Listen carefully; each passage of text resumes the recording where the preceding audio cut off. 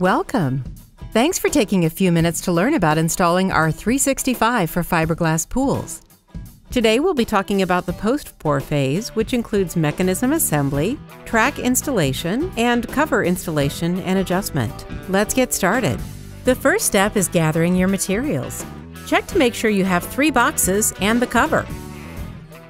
In the boxes you'll find the cover pump and parts kit, the track, lead edge, drum and shims, the cover, and the mechanism and controller. You'll need the following tools.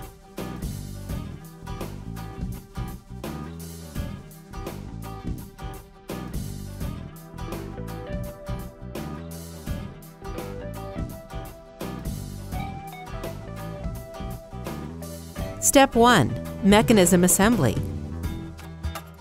Slide the nylon bearing into the opposite end bracket. Be sure the adjustment nuts are pointing upward. Then, attach the opposite end casting to the tube using the 5/16 inch and 3/4 inch bolt and lock washer. Next, attach the tube to the motor side pedestal. Install the channel plates for the mechanism and opposite end brackets as follows. Tilt the channel plate back and insert into the bracket. Then, slide the bracket up to the top of the channel and let the channel plate rest in place. Install the bolts into the UT under track holes of the bracket. Leave the bolts loose to allow for adjustment after the next step. Lower the assembled mechanism onto the hanger brackets. Ensure that each mounting bracket is straddling the proper hanger bracket and loosely fasten the mounting bracket to the channel plate through the hanger bracket with bolts. Align the assembled unit side to side as illustrated. When it's properly aligned, tighten all the bolts. Step 2. Track installation. The track system provides the pathways through which the cover and ropes move as the cover travels across the pool. Proper preparation is crucial for making sure that the cover runs smoothly. When determining the track length, account for the pulley spacers. Note that these are only used with the 2-channel track. Allow for the track to extend 1 inch into the polymer box from the end of the retainer. Measure the track length and cut the track to size. Please note, cut the track only at the end that goes into the polymer box. Maintain factory edges along the length of the track and at the pulley end. Countersink and file the track at each end in the area shown. File down any sharp edges inside the track channel. Install the splices with a set bolt. Unwrap and unroll the cover behind the box with the mat side upward and unwind the ropes. Thread the ropes through the large channel of the track and lead it into the end of the track. Wind the rope around the pulley and thread the rope through the back side. Repeat with the other side. Place the track into the retainer, making sure the pulley and splice stay in place. Push the track as far forward as possible. Starting at the pulley end of the track, insert wedges under the track. Use the rubber mallet to ensure each wedge is fully seated. Trim the last piece 1.5 inches shorter than the end of the retainer. With a 1/4 inch drill bit, drill through the top of the retainer, the track, and the bottom of the retainer. Fasten the track to the retainer by pushing the locking pin in through the holes. Step 3. Cover installation. With the cover still folded behind the box, install the filler strip into the wall cap. Note that access to this area will be difficult after the cover is in place. Install the filler strip in the other end of the pool. Insert adjustable dowels into each end of the lead edge and use the rubber mallet to make sure dowels are seated properly. Using the 11/64 inch drill bit, drill a pilot hole 3/4 of an inch in from the end of the dowel to prevent it from coming out of the lead edge. Insert the screw to secure the dowel. Please note, you will only drill through the lead edge. Attach the glider bracket to the glider on the opposite side.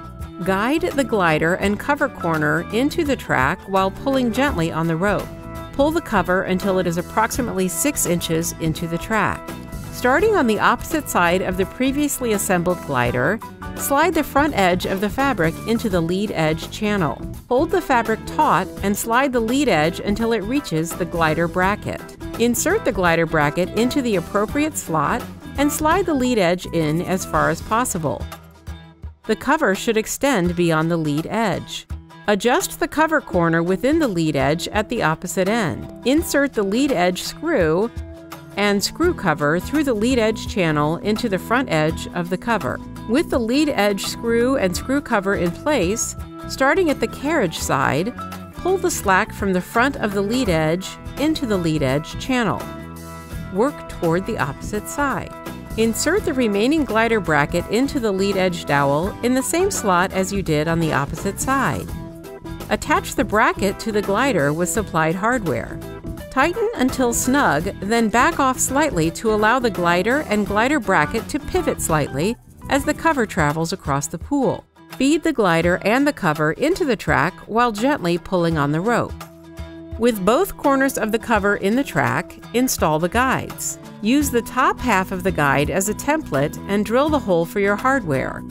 Use a 1/4-inch bit to make the hole, then remove the top half of the guide and use a slightly larger bit to make installation easier. Fasten the guides to the track with the supplied hardware. Insert the remaining cap screw into the back end of the guide and fasten together with a nut. Adjust the lead edge until it's parallel to the wall cap by gently pulling on the appropriate rope.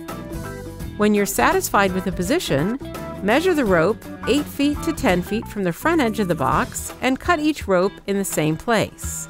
Tie knots in the end of the rope and insert into the appropriate side of the rope reel. Use the controller to operate the cover in close direction and guide excess rope onto the reel in a uniform manner. Continue to operate the cover in close direction until the lead edge reaches the end of the pool. The cover should feed into the track smoothly and evenly. If the cover catches at the guide, or one side of the lead edge stops in the track, release the controller and look for trouble spots. Attach the cover to the tube starting at one end, aligning the edge of the webbing with the edge of the tube. Please note, secure the end of the fabric with the screws provided, taking up the slack evenly on both sides, working toward the middle as described in the written instructions. Use the controller to open the cover enough to take up the extra length of cover loosely around the tube. Cuff the edges of the cover at each end. Open the cover completely. Reinstall and level the lid bracket arms.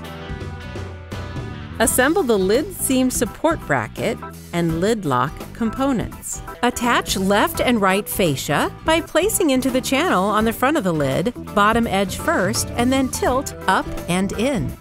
Measure the distance between the left and right pieces to determine the middle piece. Cut to the appropriate length and attach in the same way as the left and right pieces. You have now successfully completed the post-bore portion of the 365 installation for fiberglass pools.